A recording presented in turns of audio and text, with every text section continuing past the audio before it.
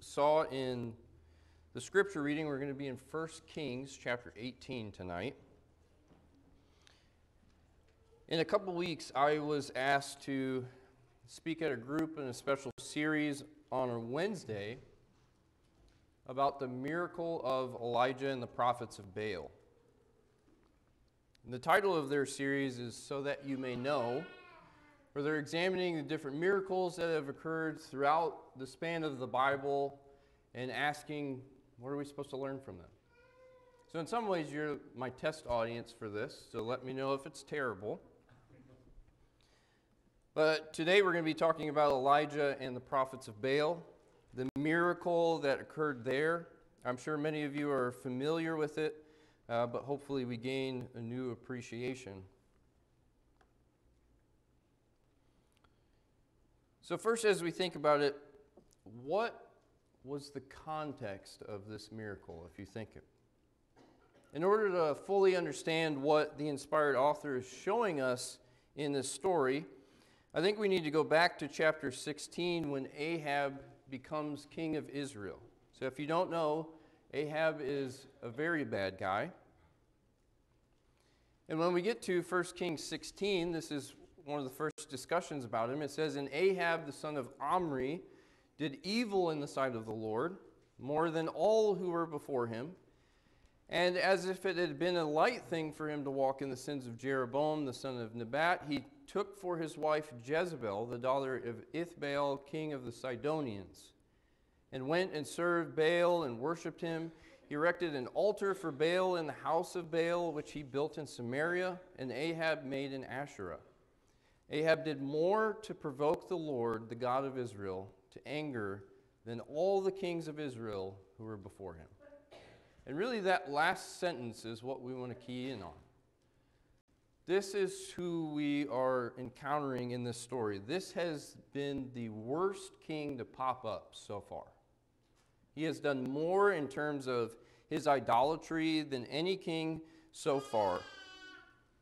Ahab is described as worse than every previous king, and most importantly, in God's eyes, not the people's. And if you didn't know, Ahab's lineage is actually what popularized Baal worship in Israel. His family is the reason that it became such a problem. With his practice and also his marriage to Jezebel, who was a Phoenician princess who brought all of this stuff into Israel, and his daughter, Athaliah, another not great person in Scripture, is credited with making Baal worship a serious problem in Judah. Their family has perhaps more repercussions than any. The Omri dynasty, of course, is notorious for being terrible anyway, but Ahab had a very particular hand in that. Now, just a note about Baal, because some of us might know what that is, some of us might not. It is kind of, he takes different forms, but it was sort of like a supreme god of the people in that area. He was a fertility and a storm god. So his power over storms and rain were linked to the fertility of the land, bringing forth agriculture and animals. And so to incite Baal's activity, there would sometimes be human sacrifices, according to some accounts, but there would also be fertility practices or orgiastic worship to incite his activity. And so you can see some of the mess that caused in Israel. That is what we're dealing with. And as a result of Ahab's wickedness, God announces through Elijah a severe drought.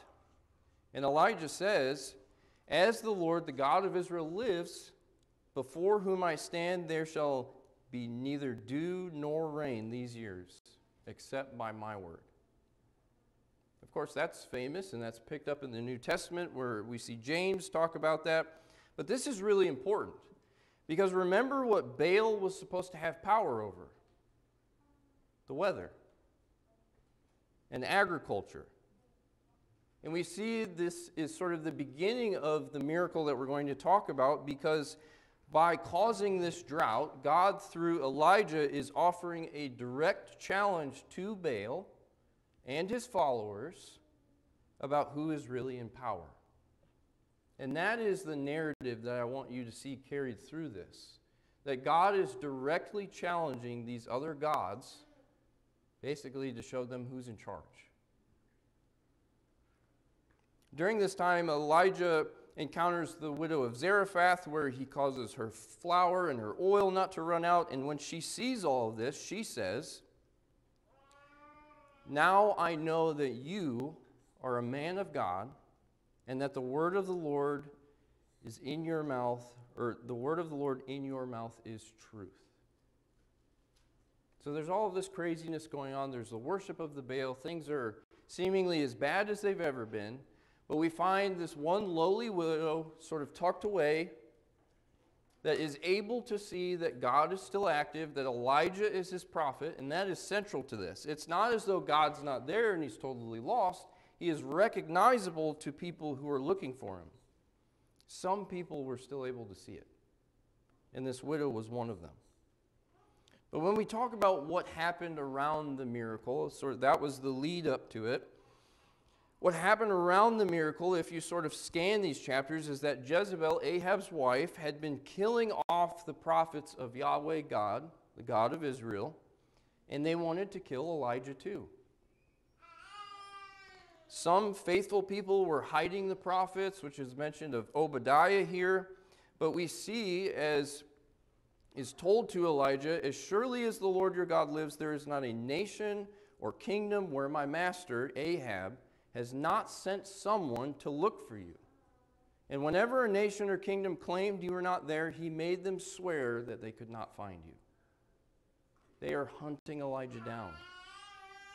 They want nothing more than to kill him. And when Elijah confronted King Ahab, he made clear that this trouble for the nation was because of Ahab's rebellion and serving the Baals.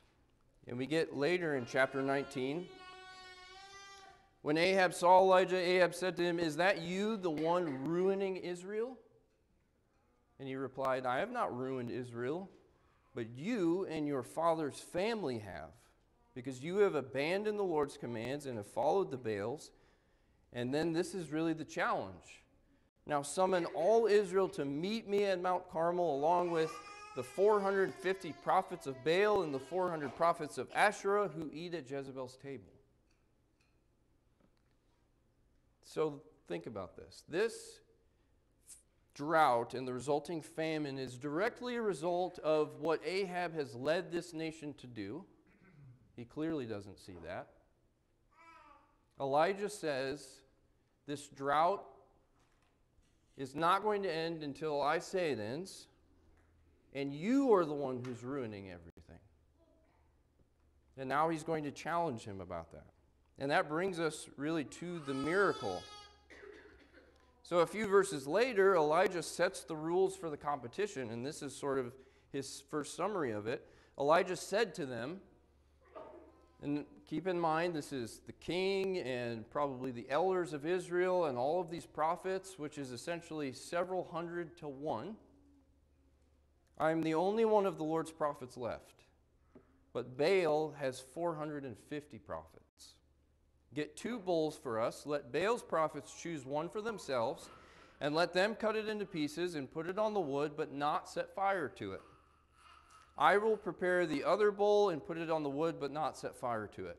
Then you call on the name of your God, and I will call on the name of the Lord, the God who answers by fire. He is God." Then all the people said, "What you say is good." This is the challenge that is brought.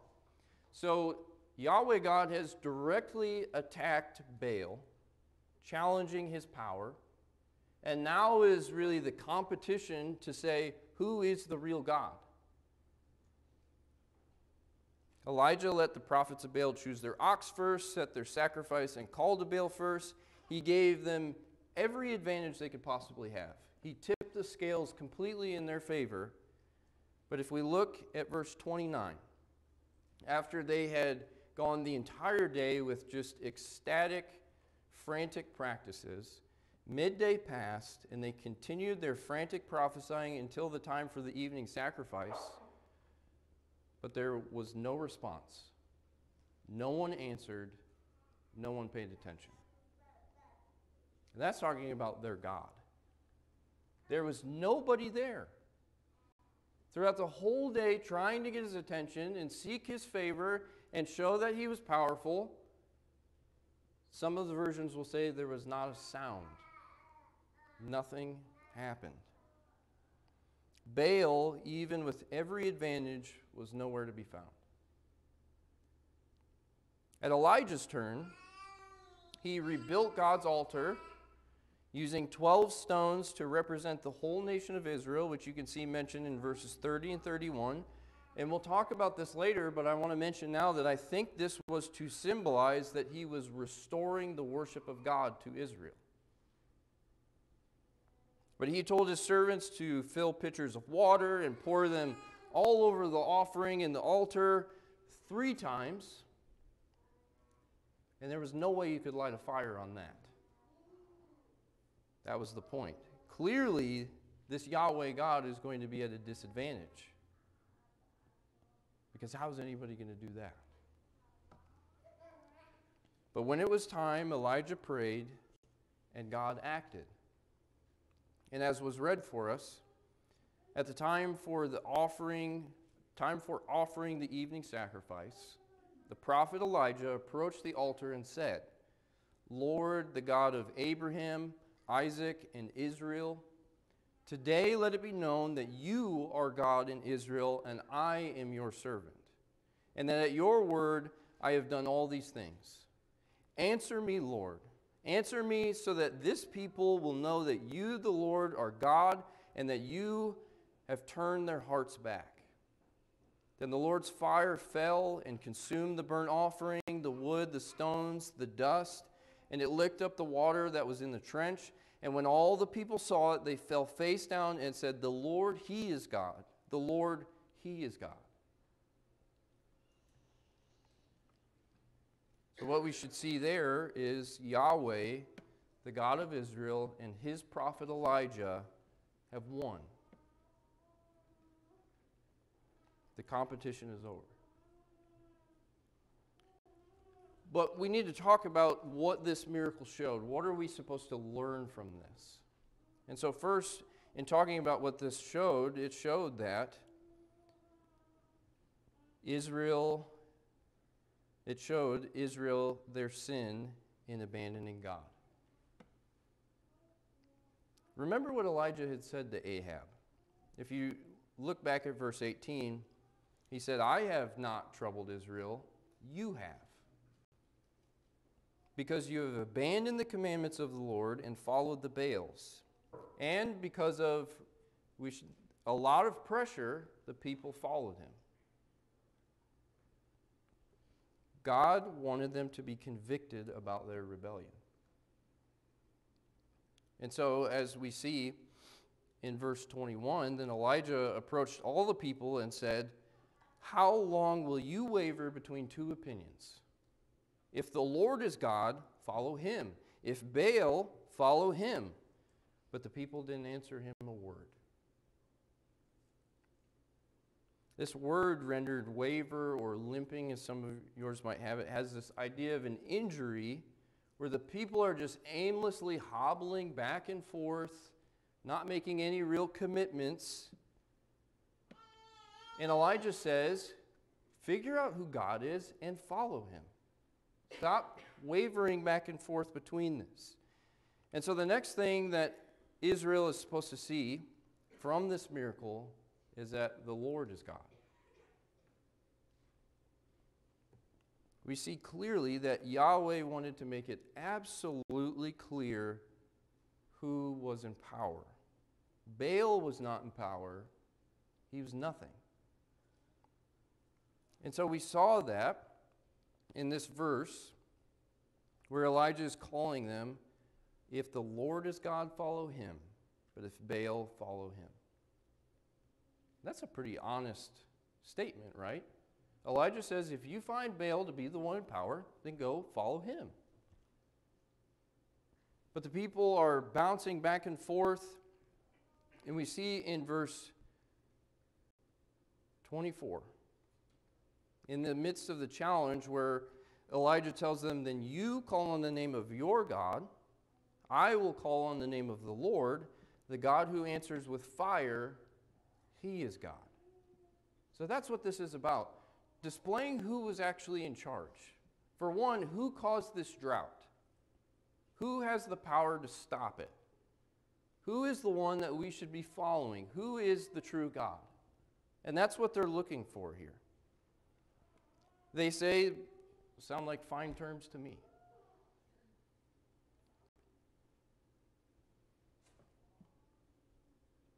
But as we read, at the time for the offering, Elijah's prayer that we've read a couple times now, Elijah says in verse 37, answer me so that this people will know that you, the Lord, are God, and that you have turned their hearts back. Remember that this drought was already a direct challenge, not only to Baal, but to Ahab and Jezebel, to their prophets. Yahweh was showing that what was happening in the land was completely under his control, and a judgment against their disloyalty and their rebellion. Elijah gave the Baalists all the advantages. He put his sacrifice at a disadvantage, all to make the victory of God that much more striking, and to show more clearly that he is a true prophet speaking on behalf of God. So when his warnings come forth, that's something that they need to listen to. As we said, these few chapters are written to display a competition between Yahweh and Baal, of which this miracle and the restoration of the rain a few verses later, if you scan 41 and 45, are the climax of the victory for the God of Israel. And we see that in seeing God's glorious power, the people can only confess, this one is God. And so we see that God wanted them to understand that they had sinned in abandoning him, that the Lord is God. Now here, let's look at some applications from this. And as was said, this was thousands of years ago. These are talking about fake gods made out of metal. But let's look and see if there is anything that we can learn here. God wants us to learn, first and foremost, that he is awesome. And you can mean that in the casual way too. I think it still works. But the point is that Yahweh is different. He is awesome. God clearly displayed his greatness for the people to see. So there would be no confusion about who was in control, not Baal, the God of Israel. And this is the same God that we serve today, who calls us into a relationship with him. He shut up the Baalists, he raised Jesus from the dead, and he's with us today. And if that doesn't make the hair on your arm stand up, you need to do some searching inside. That this God who did these things, who parted the Red Sea, whatever you want to fill in the blank, is the same one who is calling you to himself and wants to have a relationship with you. That, I think, is first and foremost. But also, I think God wants us to learn from this story that he is gracious and he is merciful. And maybe that one's not as apparent to you. If you pay close attention to the beginning of Elijah's sacrifice, I think there's some details that we shouldn't miss. Remember, in verse 21, Elijah says, you need to follow God, whichever one he is. They had the opportunity to repent and return. That's the first indication of that. This is all happening so that the people will see who God is and turn to him. When Elijah rebuilds the altar that had been torn down, and we can say presumably through Jezebel's crusade, and he uses 12 stones, it says, to symbolize the whole nation, I think Elijah is speaking to the fact that he is restoring the worship of Yahweh back to Israel.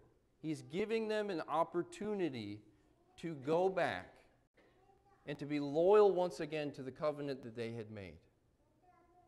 And that's one, I think, maybe between the lines that we can miss easily. Remember Elijah's prayer also. In verse 37, "Answer me, O Lord, answer me, that this people may know that you, O Lord, are God, and that you have turned their hearts back." And what do we usually say that is? Repentance. God is calling these people to repent. In His graciousness, in His mercy, He wants them to return to Him. And He's giving them the opportunity to do so. And that sounds all well and good, but then you say, hold on. Right after this, Elijah goes and slaughters all of the priests. How is that gracious? Because that's not something that we can skip over. There's different opinions about that detail. But I want to note, Elijah acted according to the consequences of the covenant that God and Israel had made together. If you read in Deuteronomy chapter 13, verses 1 and 2, it says, "If a prophet or a dreamer of dreams arises among you and gives you a sign or a wonder, and the sign or wonder that he tells you comes to pass, and if he says, 'Let us go after other gods which you have not known, and let us serve them,' he says, don't follow them." And drop down to verse 5, "But that prophet or that dreamer of dreams shall be put to death, because he has taught rebellion against the Lord your God, who brought you out of the land of Egypt and redeemed you out of the house of slavery, to make you leave the way in which the Lord your God commanded you to walk. So you shall purge the evil from your midst." It is laid right there in black and white. They were not ignorant of this fact. This was what they agreed to as a nation, and what they willingly went into when they followed the Baals. And God, in His graciousness, carried out the agreement of the covenant. And that might sound counterintuitive to us. I think this might be one of the best explanations that I've heard of it. And I was going to put it on the slides, but I forgot, so just try to listen closely. We read verse 40 and go into moral hysterics. We simply don't get it. The problem is not with Elijah or the Old Testament, but with us. We react the way we do because, in our subliminal view, apostasy is not that big of a deal. We simply don't understand Yahweh's violence against rebellion in His people. He uses surgery, not breath mints, on cancer. The problem is not God's lack of refinement, but our lack of sanctification. That was written by a man named Dale Ralph Davis, and I thought about that for quite a while because I had not heard anybody really state it that way, but I think that's what it is. We have to understand the severity, for one, of what's going on here. That people's souls are being perverted. That God is in this covenant relationship with them where He has laid out the conditions very clearly, and they have transgressed that. And I'll tell you honestly, I don't like that. I don't like that those 450 people had to die. But I'm also not God. And that's something that we need to discuss, and I'll be happy to talk about that later. But on a happier note, switching gears a little bit, God also wants us to learn that His glory demands our loyalty. Why was all of this done? Because it was expected that when the people were confronted with the might of God, that they would turn and serve Him. There was an expectation when they met God that they would serve Him. And that's what it says in verse 21 of chapter 18. Elijah approached all the people and said, "How long will you waver between two opinions? If the Lord is God, follow Him. If Baal is God, follow him." There's an expectation that when we see God for who He is, we'll treat Him as He is and give our lives to Him. I think that's a little bit foreign in our day and age, where people might say something like, I like God or I like Jesus, but they don't do anything with it. That's much more common, but that's foreign to the Scriptures. And I think also we can learn this here, that there's an expectation to respond to what God has done and serve Him. We can see that in this story, but I want to suggest that we can see it even more clearly in the cross. The same principle. That there is an expected response to what God has done. When we see God for who He is, hanging for us, what are we going to do about it?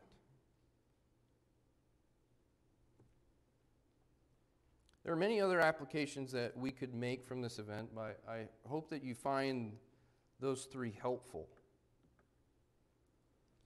As we start to wrap this up, we see the story of Elijah and the prophets of Baal is one that children are taught, that many believers are familiar with, but I hope that viewing it in the way that we did, that we can gain some new appreciation for why God might have preserved this event for His people to read. There's something to learn. That's why it's there. Only Yahweh is God. And we might not need that lesson as directly today as the people did then.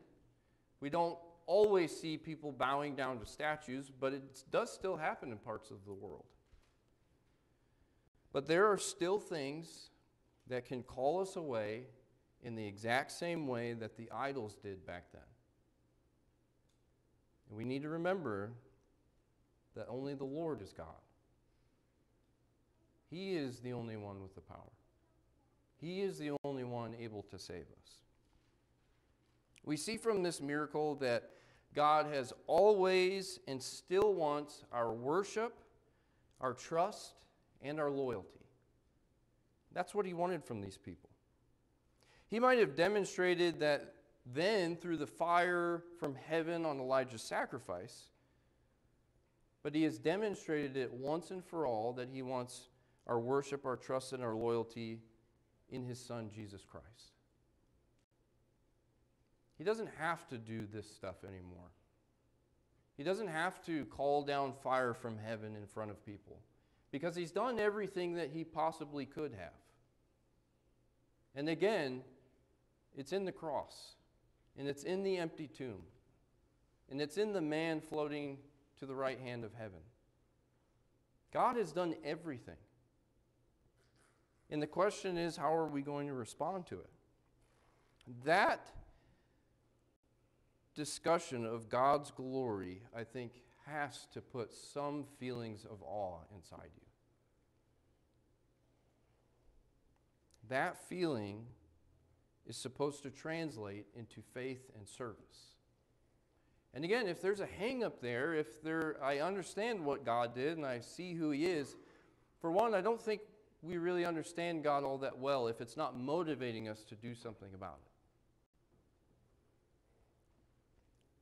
But if we feel like we do understand and there's a hang up and we're not motivated to have a response, we have to do some searching about that. Some talking and confessing our faults. So as you begin to get ready to sing the song that was chosen for us, I want to ask that, are you curious about that kind of commitment that we've just talked about? Have you decided that you're ready to take that step?